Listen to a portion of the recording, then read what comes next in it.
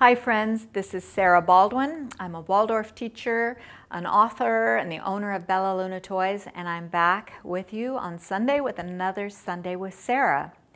And thank you so much for all of you who keep writing in with your questions and comments. One of the frequent questions I get is, how can I become a Waldorf teacher? Well, let me start by sharing my own journey, what led me to becoming a Waldorf teacher. I was a mother of young children. I think my son Harper was 4 at the time, and my younger son Will was a year old. And I had heard about Waldorf education, and when I went to visit a school for the first time, I stepped into the Waldorf kindergarten, presumably researching it to send my son Harper to, and I was so taken. There was an aha moment for me. Let me back up and say that at the same time, I had been thinking about going back to school to become a teacher. I didn't know what I wanted to teach or what grade level, but when I stepped in the Waldorf kindergarten, it was magical, and I just thought, this is the right environment for children, with the smell of bread baking and little teacups on the table and little wool slippers all lined up by the door, and the children who were playing outside just looked so healthy with rosy cheeks, and it was so different from the mainstream preschool I had been teaching in. So during the kindergarten interview, which was supposed to be for Harper, I asked the teacher, how do you become a Waldorf teacher? And this was something I thought I would put off for a few years until my children were older, but she told me there was a part-time training that met for 3 weeks in each summer, and then Saturdays throughout the school year.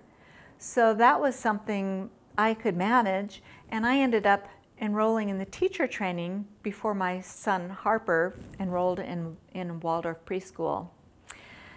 So that said,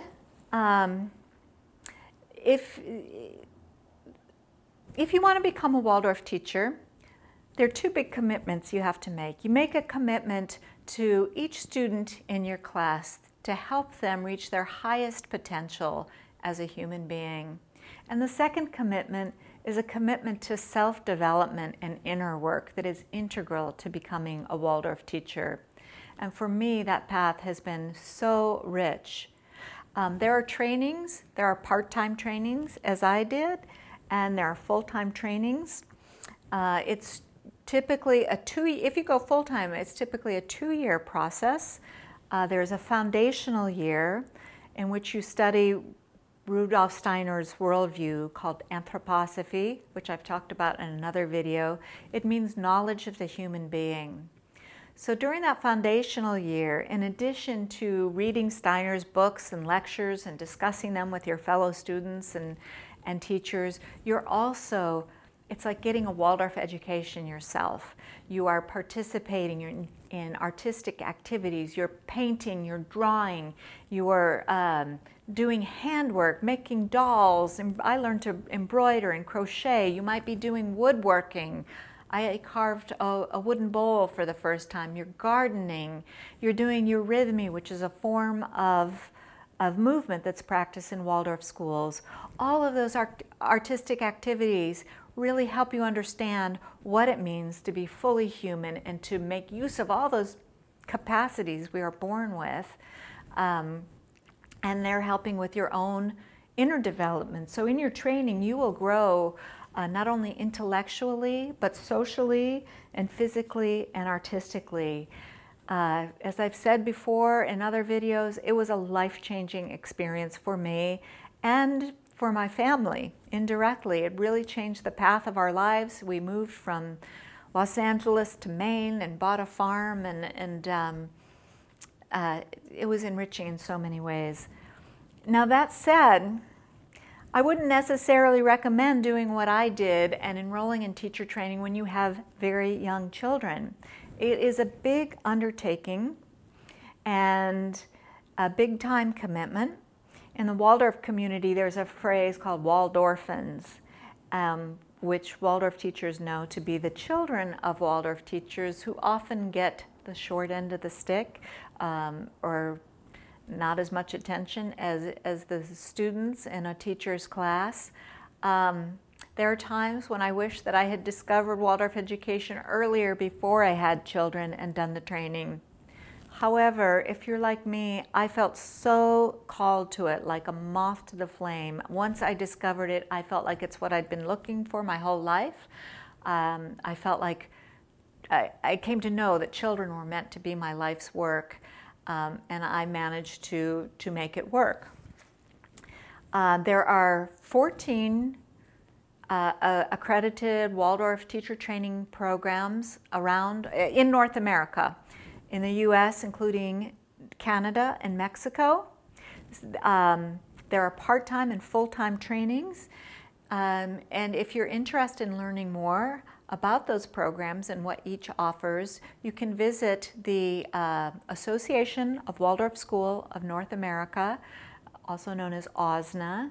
Their website is waldorfeducation.org, and you can learn more about what it takes to become a Waldorf teacher and where you can enroll in teacher training. Now, if you are the parent of very young children, or if you're more interested in early childhood and very young children, birth to 3 and preschool, I also highly recommend looking into LifeWays.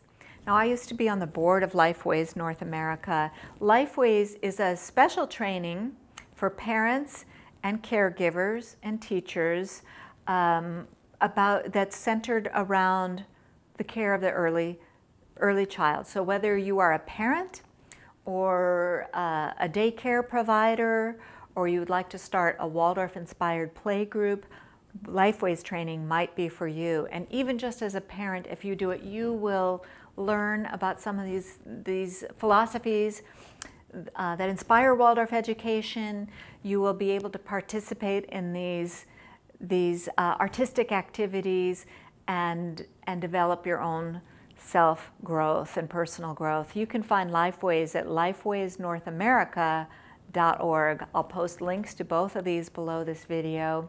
So I hope that inspires some of you to investigate these options. I hope it inspires some of you to go on and do the training, if not for yourself, and to go on, become a Waldorf teacher. I just can't recommend it highly enough. So thanks for watching. Let me know if you have any questions.